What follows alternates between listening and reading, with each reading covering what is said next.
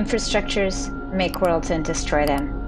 Canada, and in particular northern Quebec, is the site of vast extractionary infrastructures and industries in agriculture, forestry, and mining. These regions have histories of colonialism, inequity, violence, and intense environmental degradation and contamination. Currently, these industries are also being radically reformulated through new information and computational technologies. These changes have bearing on the future. Quebec's situation is both local and global.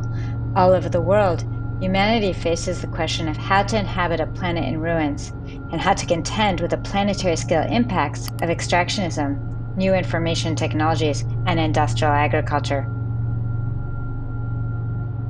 In response to this contemporary situation, this research studio, Reclaiming the Planet, wishes to ask how we might reclaim and reimagine such extractionary infrastructures for the future.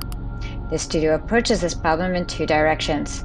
First, examining histories of the industry and the impact of new information technologies in Abitibi-Témiscamingue, while engaging with how information technology and design will shape the future. We ask critical questions such as, how do we wish to live? And what worlds do we want to build? How do we imagine more egalitarian, just, and sustainable infrastructures? What shall we do with the ruins of extractionary and industrial infrastructures? How will information technologies impact these futures? In the course of this video, you'll see some of our responses. These are the beginning projects of a full year-and-a-half studio and research project on themes of reclamation and speculative design at planetary scales. Of course, re-envisioning worlds is not easy. We have 5 steps we imagine might progress towards such a goal. First, we map the territory. Each group of architecture students created mappings at different scales of history and geography of each infrastructure. Second, we move to speculative design. We must seek to reimagine and rethink how we represent and therefore intervene in infrastructures. Third, we must reimagine ecology. How do we delineate and understand the boundaries of a system or infrastructure and its effects?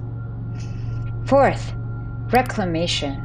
How do we seek to reimagine the ecology and for whom? Reclamation is not repair. It is not a return to some mythic past. It is a claiming again for new forms of life. And finally, how do we inhabit these landscapes? What forms of ecos, as in home and economy, and demos, sphere of political action and agency, can we imagine for ourselves and perhaps for other beings as well? In our final moments, we return to representation, but now is a question of habitat, agency, and ultimately politics, the realm where new publics and new lives can be made visible to power and to action.